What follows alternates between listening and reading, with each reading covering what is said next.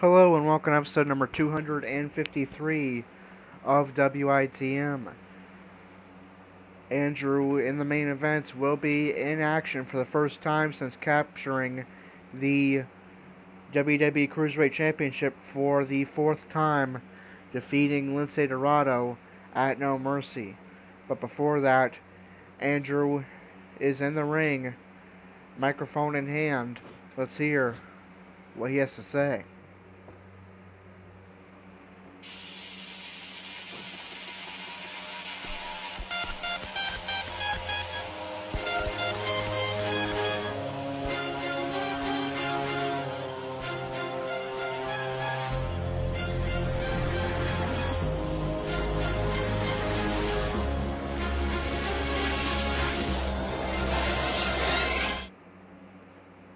Andrew speaks. I've got to say, it feels great to once again stand in this ring as your WWE Cruiserweight Champion. But first, I want to congratulate the former champion, Lince Dorado, on an outstanding reign. As I've promised, big things are happening for 205 Live, and I'm proud and excited to lead the way as both the 205 Live General Manager, as well as your Cruiserweight Champion. Now,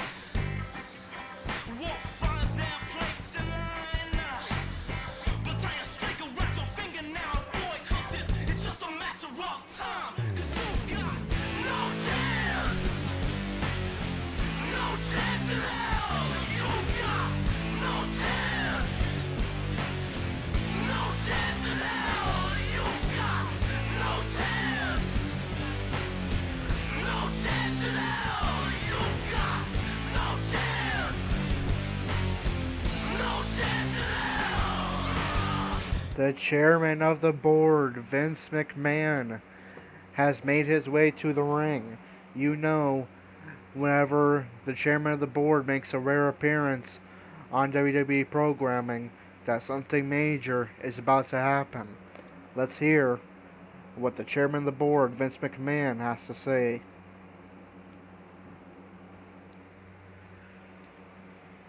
Andrew, I wanted to come down here and personally offer my congratulations to you. Because, unbeknownst to even you, you have made history yet again. For the first time ever, you will go down in history as the only man to be the final champion for 3 separate retired championships in the WWE.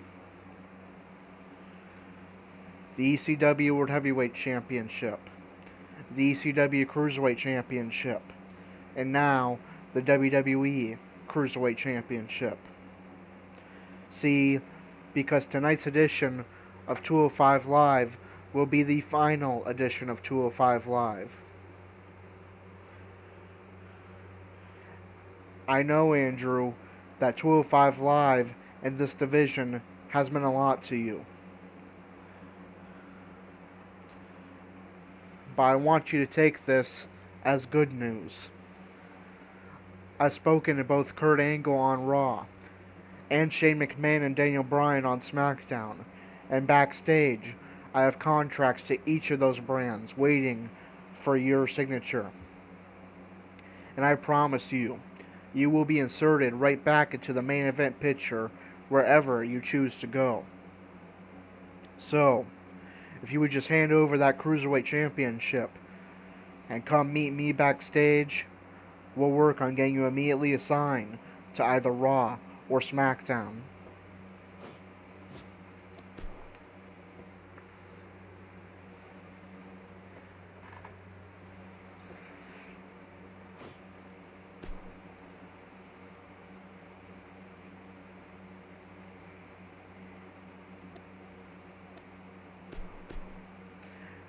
Andrew responds.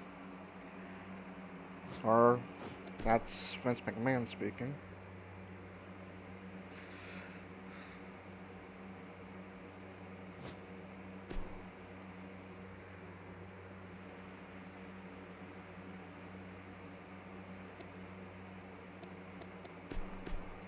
Now Andrew responds. With all due respect, Vince, I'm not going anywhere. And I'm not giving up this Cruiserweight Championship either. I didn't stop fighting for the Cruiserweight division when he shut down ECW, and I'm not going to stop now.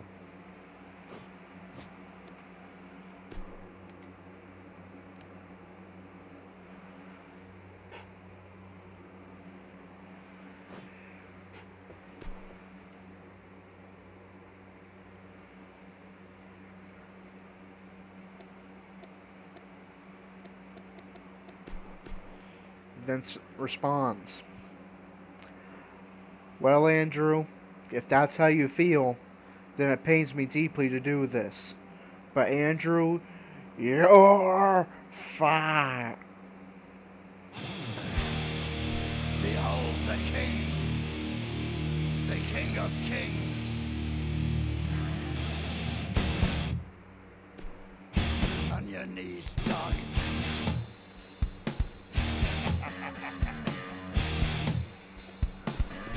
All hail. Bow down to the King. Bow down to the King in red as he walked from the place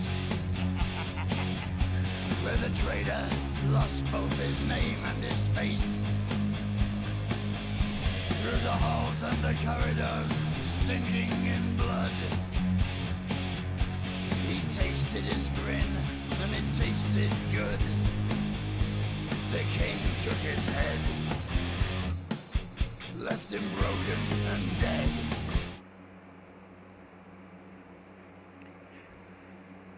Triple H, the COO of WWE, has made his way to the ring and speaks to Vince and Andrew. Andrew, you head backstage with that Cruiserweight Championship and get ready for your match with Neville tonight. I'll handle Vince. Vince, what the HE double hockey sticks do you think you're doing? 205 Live is my territory, and that man you just tried to fire has been working hard to increase the ratings by bringing in names such as Tajiri and Enzo Amore.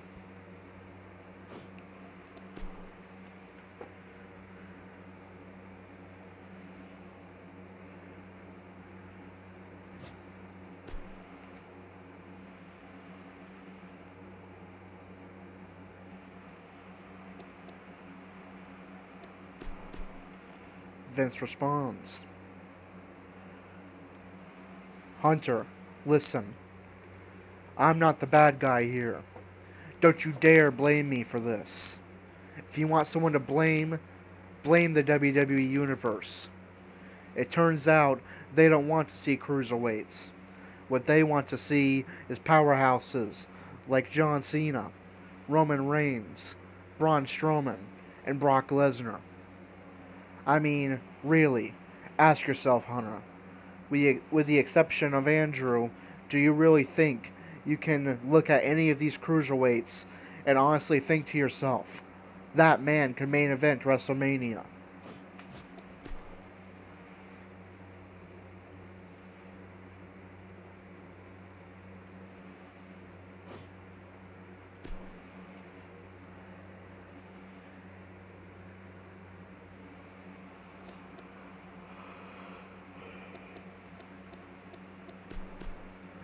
Triple H responds, well, how would I know? You would never give them that chance. And since when do you have a clue about what the WWE Universe wants? For the most part, you've been out of touch with the WWE Universe for the last 20 years and counting now. The truth is, the WWE has never been about what the WWE Universe wants.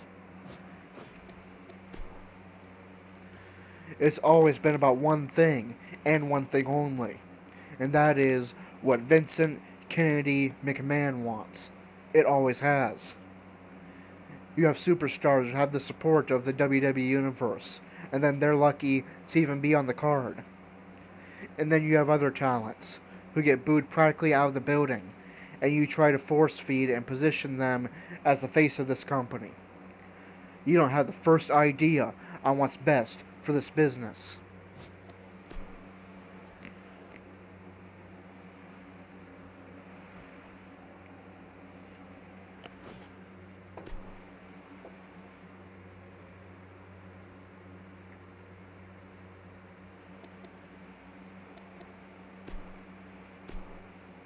Vince responds.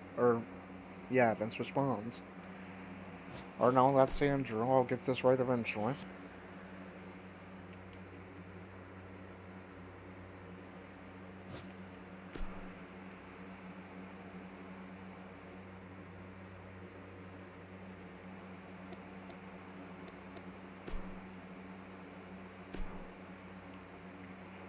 Now Vince responds. You do, huh? I suppose you can take this waste of money, time, and resources called 205 Live and turn it into a ratings juggernaut, right? I'll tell you what. You think you can do this better than I can? You think you really understand what's, how do you put it, best for business? Here's your chance, big shot. Myself and the respective COOs and GMs of Raw and SmackDown will handle those brands. Stephanie and William Regal will handle NXT. And 205 Live is all yours. If you can substantially increase the ratings on 205 Live in a reasonable amount of time, I'll give you the keys to the kingdom. Complete control of everything WWE. Never again will any decision of yours be questioned in the WWE. But if you should fail, you can bet I'll be right over your shoulder with every move that you make. You won't even be able to take a step backstage without my approval. Have I made myself clear?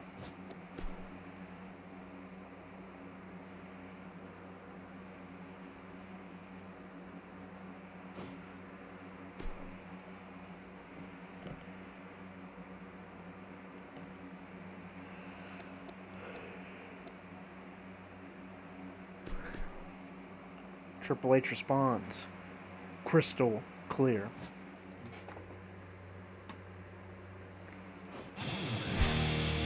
Behold the King of Kings. On your knees, dog.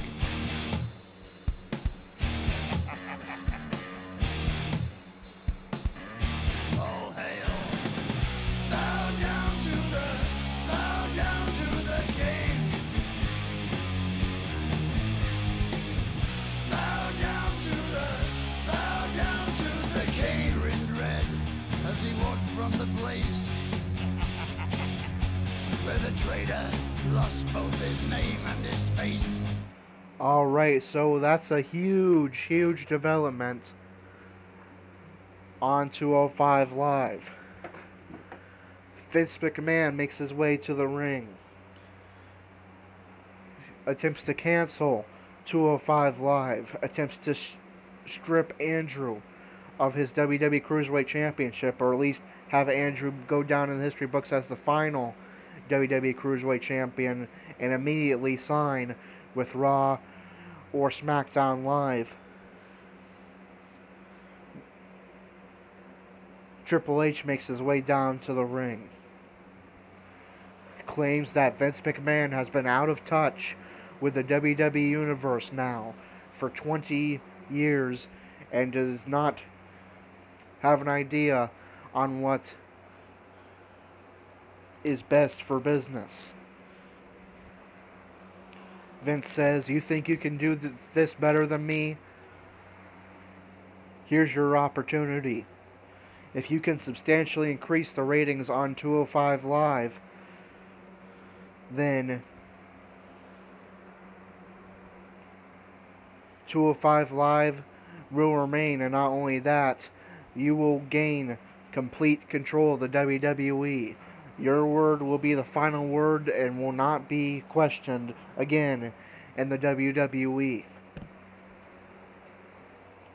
So that effectively means Vince also said that he, along with their COOs, Stephanie McMahon and Shane McMahon, and the GMs, Kurt Angle on Raw, Daniel Bryan on SmackDown, will take over control of Raw and SmackDown. NXT will remain run by William Regal, as well as now Stephanie McMahon.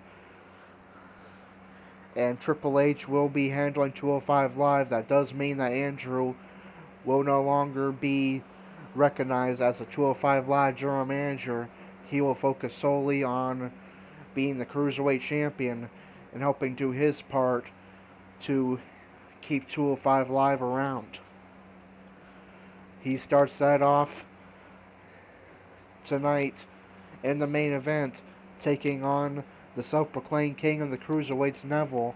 Let's get 205 Live started. Lince Dorado bounces back from the loss of his Cruiserweight Championship with a victory over former number one contender Brian Kendrick.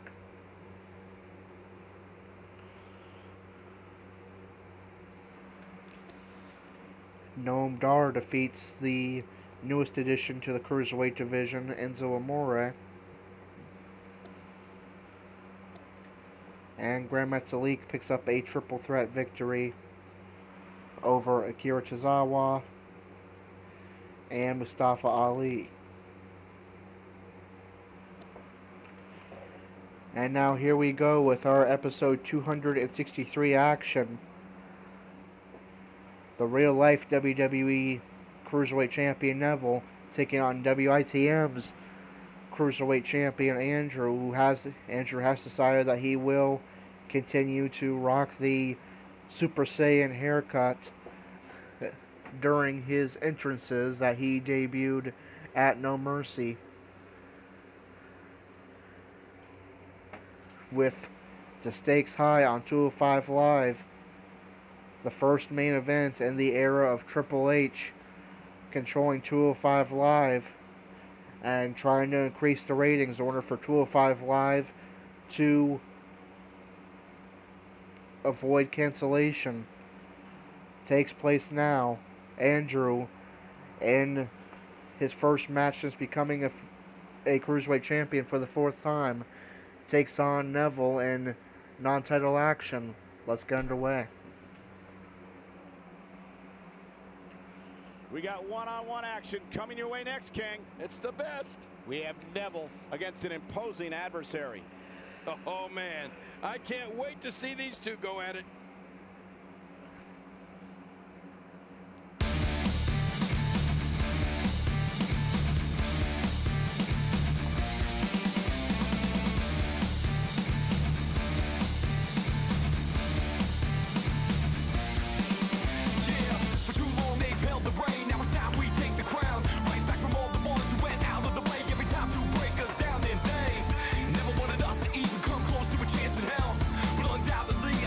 See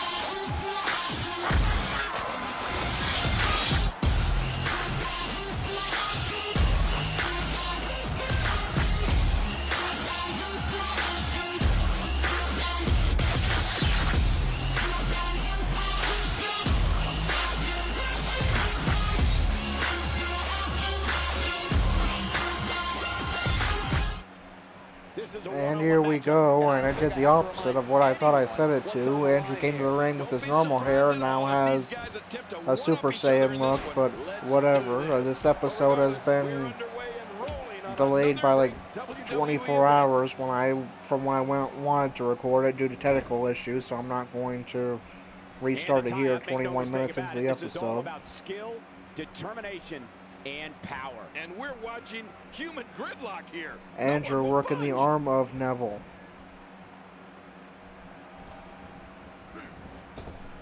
Andrew checking briefly before the match, already has his momentum stacked 3 on his way to becoming Cruiserweight champion. Will Andrew be able to stack that momentum even more now that he is the Cruiserweight champion?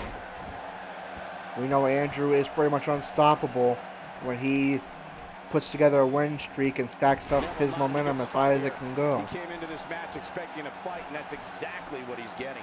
I tell you, we knew this was going to be a close affair, but I don't think we expected elbow strike to the back of the head of Neville. Huge furious strikes by Andrew to force Neville to the ropes, but Neville is able to reverse and force Andrew in the apron and punches him outside. And now urging Andrew to get right back up and come into the ring. Only for Neville to decide to join him out there, trying to utilize the outside to get some offense in this match. Reversal by Andrew. Now attacking the ankle of Neville. Andrew misses with a kick. Kick connects. Stomp to the arm. Another stomp. Forces Neville up. Nothing fancy from him there. Big DDT by Andrew. Nothing like a great body slam. Classic. It looks like we're going to see what Face buster by Andrew. Looking to get this action back on Irish whip inside the ring. back to the ring at 7. Not a lot of spring left in his step right now. Forces Neville up. And forearm, I think just barely missed Neville. Forces Neville to the top turnbuckle. You gotta move quicker than that. Reversal by Neville. Oh my gosh. You can practically see And a the pain in his 450 face right now, thanks to that connects. tremendous move off the ropes. Neville to the apron looking for a springboard maneuver. And he hits the drop kick. What impact. And drop kick connects. We're seeing some great high flying action here. It'd be a real shame if Vince were to cancel 205 Live and we did not get to witness high flying cruiserweight action like this anymore.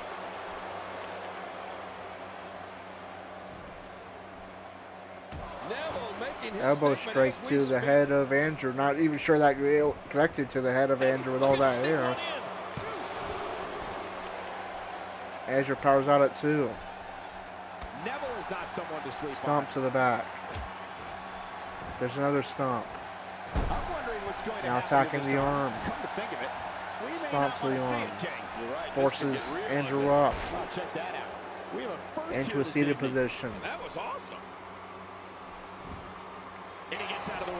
Reversal by Andrew. You're not going to win many matches out there. Since it's not a false count anywhere match, I'd have to agree with you. And what a move by Neville. He clearly has Hopping over confidence onto in the that apron move. behind Andrew and powerbombing him to the outside. Absorbing the punishment they're about Impressive to maneuver receive there out by here. the self-proclaimed king of the cruiserweights. One move after the other. And now a It's suplex devastating. on the outside. This is going to be bad. Okay, once you get outside the ring, anything Stomp can to the happen. back of the head of Yeah, it Andrew. usually Forces does. Andrew up. Over the years, I've seen more careers come to an Irish abrupt whip end outside of the forces ring than I can Andrew remember. onto the This entrance area is ramp. so dangerous. This is not a no DQ match, but these two men have developed quite a rivalry. I don't think either of these men care. And he reversed it. Good move there. Andrew now getting fired up. Forces Neville up. Irish whip. Andrew falls, or rather Neville falls just short of the ring. Irish whip Sitting back, watching and enjoying. forces Neville back inside. Andrew will join him. Forces Neville up. Showing no what a move. What a Reversal smart by move. Neville. He was able to Reversal reverse by it. Andrew. Oh, reversal. Reversal by Neville. He anticipated that. Reversal by Andrew. Dangerous impact. Huge DDT by Andrew. Forces Neville up Boy, I've never seen him into do a that seated before. position. Headbutt. He's in full-on attack Kick to mode the now. back. Stomp to the hip. Submission locked in. Hammer and chin This lock. might be it. It's locked in well. Could we see Andrew get a submission victory here?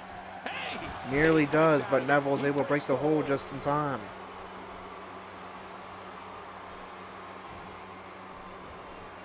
Andrew is able to reverse into a neck breaker. Reversal by Neville. And he fails to connect with Andrew anything avoids the that elbow time. strike. Second attempt That was connects. some miss, all right. I could Now feel a the big breeze head all the way scissors. over here. I don't know if we've seen that Stomp from to the him arm of before. I mean, it's Andrew. definitely a- Wait a minute. Neville goes for a cover. This could be it. I think he's got him. And Neville nearly gets a big non-title victory against Andrew. But Andrew's going to power out at 2.5. I like the look in his eye here, folks. Neville looking to finish things here. Could be thinking Red Arrow. Incoming. And indeed he is. It connects. Center ring. Red Arrow. And Neville is going to get a big non-title victory against the Cruiserweight champion in his first non-title match.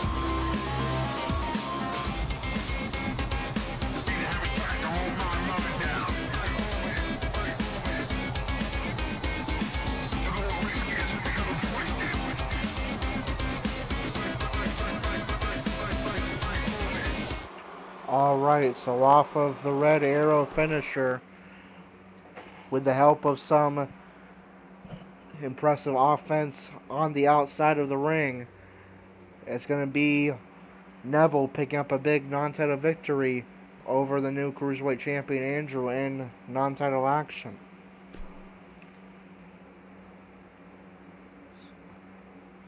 So let's get our results from 205 Live and see how that affects the rankings on 205 Live.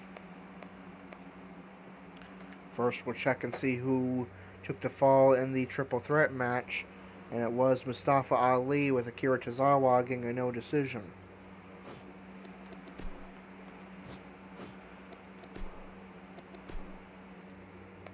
Alright, so Lince Dorado defeated Brian Kendrick to become the #1 contender. Kendrick falls to number 4. Mustafa Ali lost, however, and Noam Dar won, so Noam moves up to number 3. Kendrick falls to number 4. Or actually, that's just because Noam Dar won. That doesn't count their losses. So Ali falls to 6. Kendrick falls to 5. We already moved up Noam Dar, who defeated Enzo Amore. Enzo falls to number 15. Grand Metalik defeated Akira Tozawa. And Mustafa Ali, with Ali taking the fall. Metalik moves up to number 6. We already moved down Ali, and Tozawa remains at number 2. And Neville pick up a non-title victory over Andrew. He can move up to number 6. Grand Metalik won as well, though, so he actually moves up to number 5. Metalik to number 6. And the top 5 contenders to the Cruiserweight Championship held by Andrew are number 1, Lince Dorado, number 2, Akira Tozawa, number 3, Noam Dar, number 4, Arya Daivari, and number 5, Neville. Now we move on to Raw, where we see the Intercontinental Champion Gerald in action. He's pictured there with the rest of Raw's champions and randomly Mandy Rose. Gerald has made a complete recovery from his injuries and is ready to compete at full strength again. So Gerald is healed from his head injury that he was suffering from. And actually, while we're at it, we were talking about momentum earlier. So let's do what I should be doing probably weekly and get a momentum and status effect check on the WITM 4. We'll go in alphabetical order and start with Andrew. Despite taking a loss, he does still have the momentum stacked by 3, increasing his momentum and defensive attributes each by 3 rather, increasing his overall from his base of 96 to 97. And Andrew is, of course, the Cruiserweight Champion. Next up, Corey. He had a week off the previous NXT, but he remains the number 1 contender to the NXT Championship. And he has his momentum stacked by 2, increasing his momentum and defensive attributes each by 2, increasing his overall by 1 from 294 from his base of 93. Dalton Roush, the current number 1 contender to the WWE Championship, does not currently have any status effects. If he does win on SmackDown, however, not only will that secure him a spot in a WWE Championship match at Hell in a Cell in 6 days, but that will also should get him a status effect in time for that match.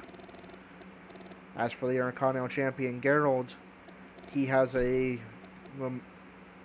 momentum stacked by 1, increasing his momentum and defensive attributes each by 1. Not quite enough to increase his overall, but if he gets a win in the next episode, that may just happen. And who will Gerald be in action against? We get another matchup between 2 fierce rivals.